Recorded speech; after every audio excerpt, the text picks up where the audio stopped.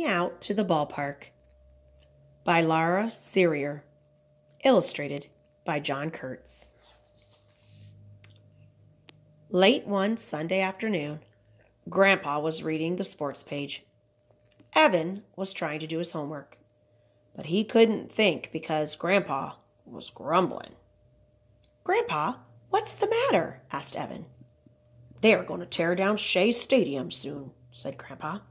"It's a great old baseball park. I remember when it opened back in 1964. Grandpa chuckled to himself. "I sound just like my dad, Great-Grandpa Jim. Ebbets Field was his favorite ballpark. He loved watching the Dodgers play there. He was really sad when Ebbets Field was torn down and the Dodgers left New York. I wish I could have seen a game at that famous old park." "That would have been cool," said Evan.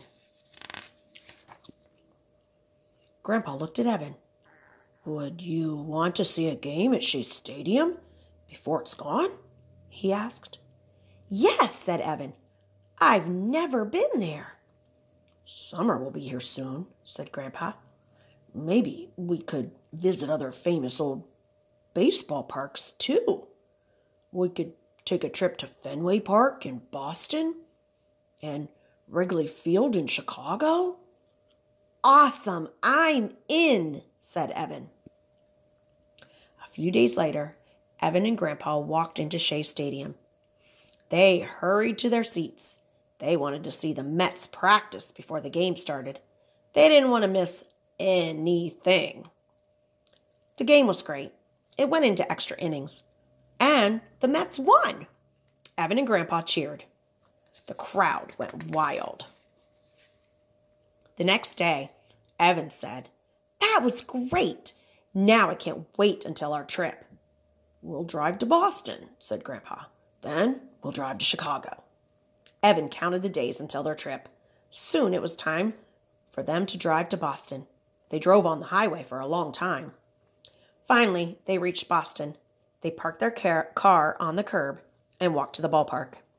Soon, they were outside it. People were selling all kinds of food on the street. "I can't believe we're at Fenway Park," said Evan.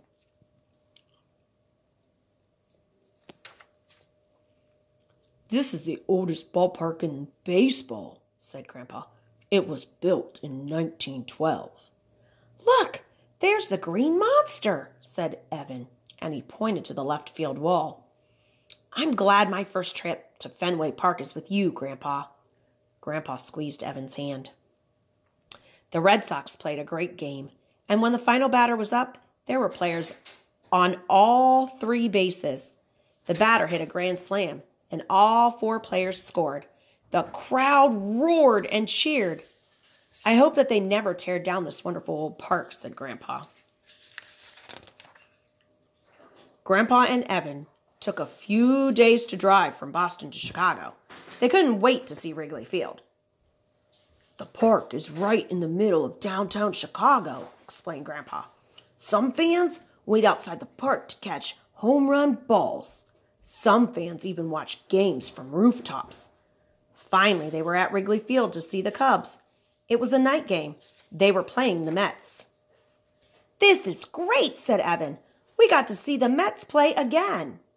It was an exciting game. The score was tied. The best batter on the Mets was up. He stepped into position. He swung at the first pitch and missed. He missed again.